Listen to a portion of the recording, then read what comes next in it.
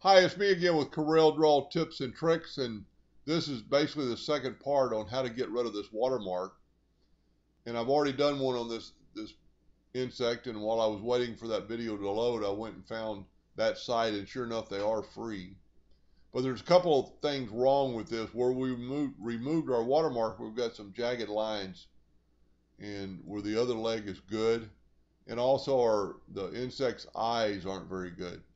So we're going to take our shape tool, and we're just, instead of trying to, and see that's actually a double line there. So you need to ungroup it, and whenever you're dealing with this, you have to get off your object and just delete that circle. Ungroup it again, break curve apart.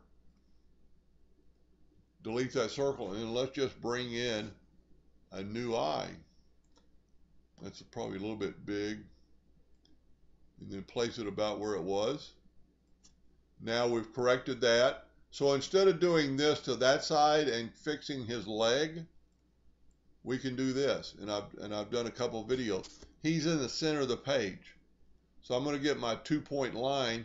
I'm going to hold down my control button so it's perpendicular. I'm going to press P, and now that's in the center of the line. Take your virtual segment delete key and just delete these lines that you don't need. And you can also lasso them. Now this works about 95% of the time.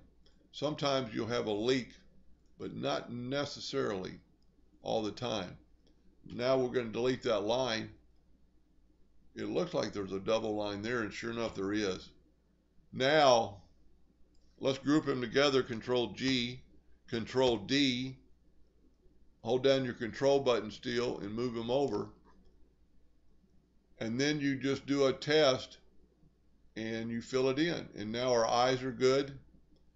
Now there's a leak because it's not going anywhere and it filled in our eyes.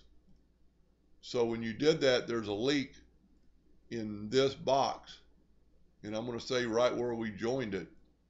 And if you look right there, that's enough to cause it a leak.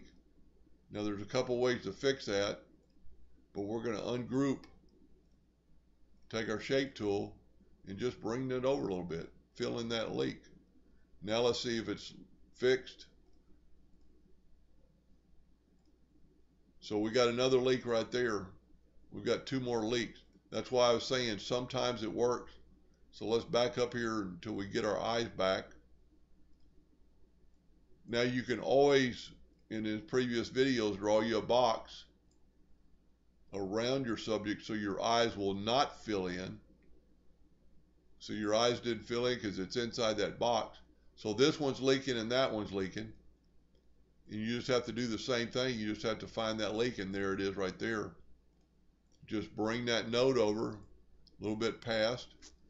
So if it was on the top of that one, I'm going to say it's on the top of this one. And you can see it right there. Take your shape tool and just slowly bring that over. Get back to your smart fill tool.